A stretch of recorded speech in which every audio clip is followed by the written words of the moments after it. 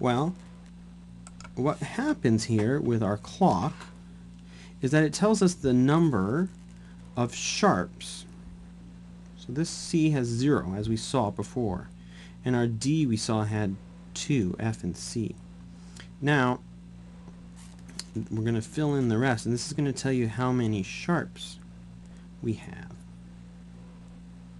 Alright, now we're out of sharps. We're getting into flats. So that's kind of the circle in reverse. So sharps go this way, and flats we're going to go over here, go in reverse. And they also have 6 here. So this is good to practice doing this. Now, this is great. Now we know how many sharps and how many flats are in any key. So if I say, how many sharps in the key of B? Well, 5. How many flats in the key of E flat? Well, 3. Alright, so that's one great use of the circle. Now, the question, of course, comes, well, what are they? So A has 3 sharps, but what are the sharps? Well, sharps always appear in the same order. So I'll put the sharps over here. So we have F, C, G, D, A, E, and B. You're saying, great, no problem memorizing that, right?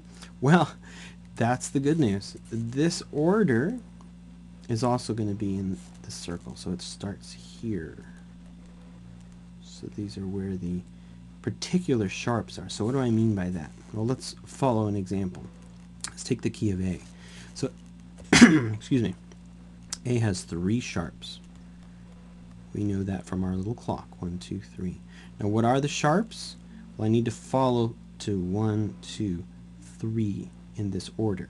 Or I can just use the circle, and I know it starts here, the order of the sharps. 1, 2, 3. So the key of A has F, C, and G sharp. And if I was to write it all out, I would get A, B, C sharp, D, E, F sharp, G sharp, and another A, because remember, there's one of each letter name, and then I adjust where necessary. Alright, well, let's do a flat key. So I'm going to erase some of this, and we'll do our flats again. So these are the numbers of flats, and you'll find that just like the sharps, our circle has the order of the flats. So let's do an example here. Now, first off, the order of the flats is as follows.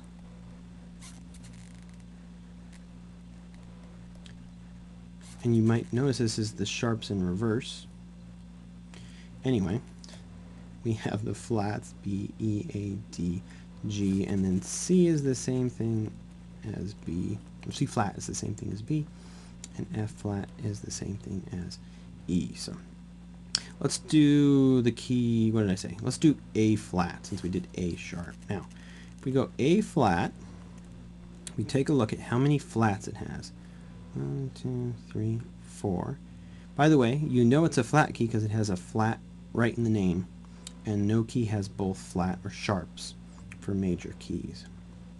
So A flat, we want to make an A flat major scale. It has 4 flats. And what are they? Well, we could go in this order, which we also find on the circle, and we get B flat, E flat, A flat, and D flat. And then if we were to write out the whole scale, we'd get A flat, B flat, C, D flat, E flat, F, G, A flat. So that would be our A flat major scale, the notes. Alright, so that's how you can use the circle first to find the number of sharps or flats, and then to find out what exactly they are. Now, I thought I'd throw in a few extras because there's other things that the circle could do. So these are separate things. Now I'm going to erase all of this. And first off, let's talk about chord progressions in the circle. Now, the most common movement for chords is by fifth. So for instance, if I have a C minor chord, the most common movement is for it to go to a G.